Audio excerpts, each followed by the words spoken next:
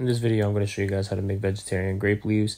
This is my recipe, my grandma's recipe, my mom's recipe. This is how we always made it, and it's delicious. So I'm using some parsley, mint, scallions, plum tomatoes, and a red onion, chopping up everything super finely and dicing the tomatoes, putting them with my rice. This is basically the bushel without rice. So the same ingredients you use to make the bushel, you're putting them in the rice. So here I am just chopping up my parsley, putting with my rice, mint. This is from my garden, and these took forever to take off the stem. Just chopping up everything, and now I'm going to add some salt, cumin, black pepper, and some dried mint leaves, 2 lemons, putting that in there. You're going to add your olive oil. It's a lot of olive oil. I'm adding like a cup.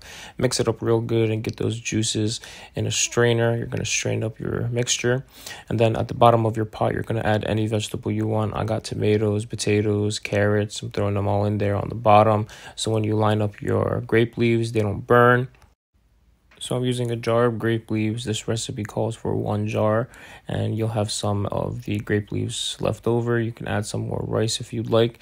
And this is how you're going to roll them. You're going to put some of the mixture right in the middle, and then you're going to roll them up. You fold both sides, and you just roll them up.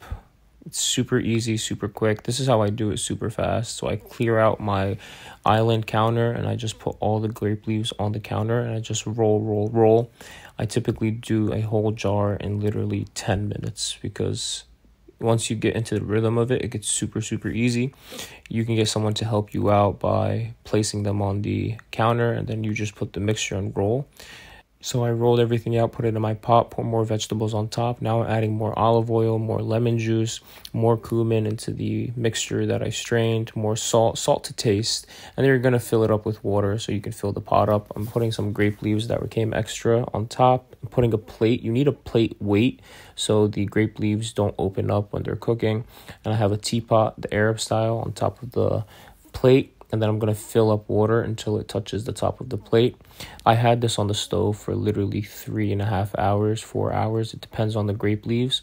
And here is the finished product. The recipe is going to be in the caption. Ask me any questions that you have for more help.